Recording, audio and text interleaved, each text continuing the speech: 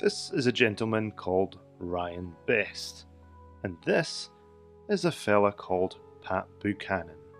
I don't know whether it's natural. What is it? I don't know whether it's nature or nurture, but it is not natural. But if it is nature, then it is natural. But look, no, it is an aberration of human nature. And this is a Netflix program called High Score. But what do they all have in common? I lost all my copies of GayBlade in a move from Honolulu to San Francisco. My master copies, my installation, my source code, it was all gone. So I've been searching for it ever since the shipping incident, and that was 15 years ago. If it's out there, it would be momentous. It would be so important and so meaningful to me.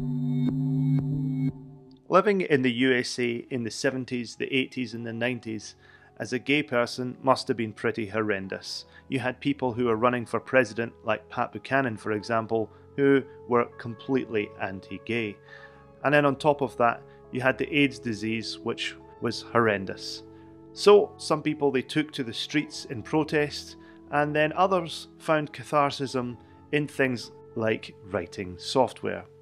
For Ryan Best, this came in 1992 with the advent of his game GayBlade. Before GayBlade, Ryan had written a game called DragonBlade, and this was his opportunity to rewrite that game somewhat and make it fun for the LGBT+ community. In fact, he claims that it was the very first game ever for the LGBT community. As you've heard, the game was sadly lost forever, the installation discs, the source code, the whole shebang, until, well, after a bit of Netflix popularity and also a bit of good help from all the friends online, Jason Scott and a bunch of other people helped find it and put it up on the internet. And so, without further ado, I'm going to play it.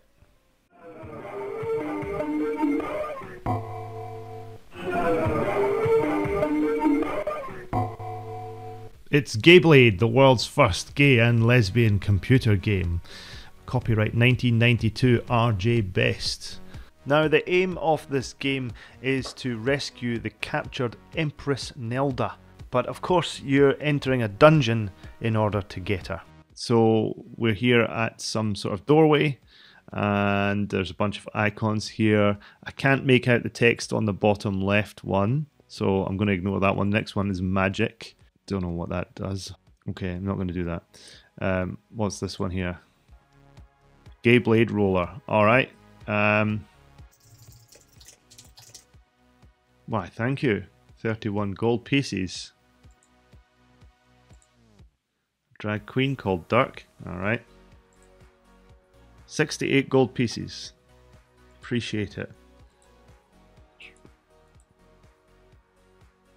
53 for Dirk. Let's roll again. Quill is the queer. Giving you only 20 pieces. What? There's a clinic and a store. We heal them or bury them. Nice. Shylock Shoppy. Looks like I can buy a few things here, so I can buy for each of the players. Well, if I'm on a quest, then I'll get some condoms. But I don't have 25.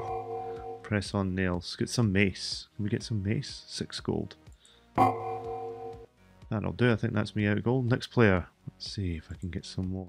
I'll spare you the rest of the tedium of getting the inventory for the rest of the other 3 players. Needless to say, they all have their different capabilities, but some interesting things like the condom acts as a shield, so yeah, use your imagination. Click on the door to enter dungeons. Good luck, you'll need it. I don't know, what do all these icons at the bottom do as well? During attack, click attack creatures with enabled weapons, okay. No idea what that one does.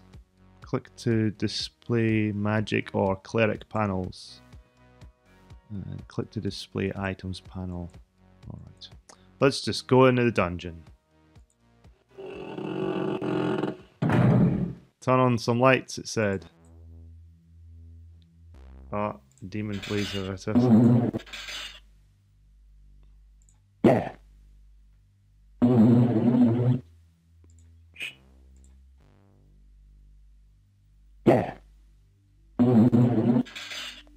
don't think I'm doing so well. There we go. Let him up. I missed. I don't even know if I killed it or not. But I got a gift. And the demon's flea was carrying a lighter. Just a moment of pause. I do find it hilarious how the demon flea crabs here look in no way similar to the giant rock ants of GayBlade. Anyway, just an observation. So after crawling around this dungeon for a while, I figured that it's probably about a 10 by 10 size. It's not very big. So after traversing what seemed to be hours and hours of nothingness in this dungeon, I stumbled my way around and found that I could, well, get to this point. Sure. Back to the castle. And after some time cleaning up my damaged players, I was back down into the dungeon once again.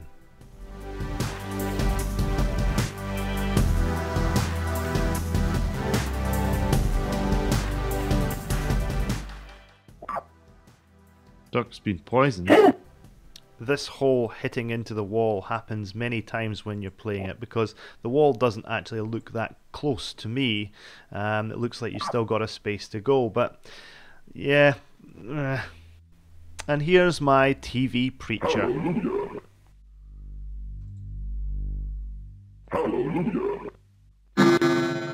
Oh, goodness me. Get him with some mace. Press on nails, let's have some of them. Come on, let's go. Get this guy. More mace. Missed.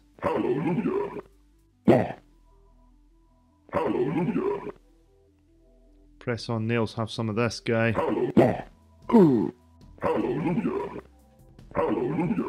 He takes a lot to kill. Can I kill him with a condom?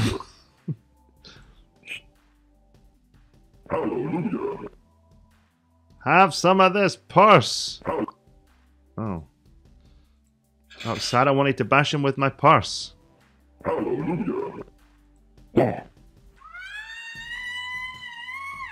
Where'd you go? I think I killed him. Dark's life has been claimed by poison.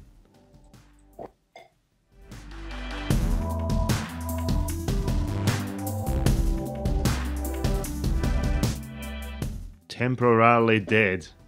Raise the dead. Oh no.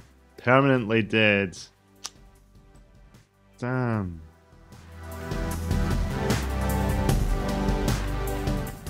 Dark seems to have come back to life. Fantastic.